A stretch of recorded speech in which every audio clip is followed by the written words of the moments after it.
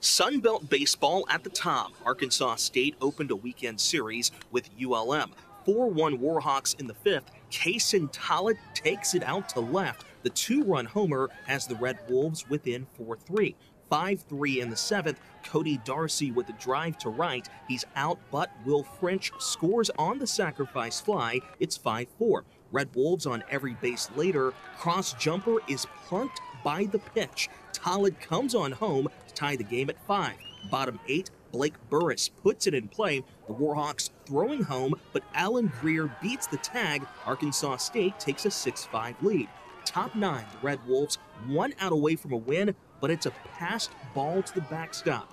Travis Washburn scores. We're tied at 6. Next batter, Cade DuPont finds the gap in left center for a base hit. A run scores, and ULM takes a 7-6 lead.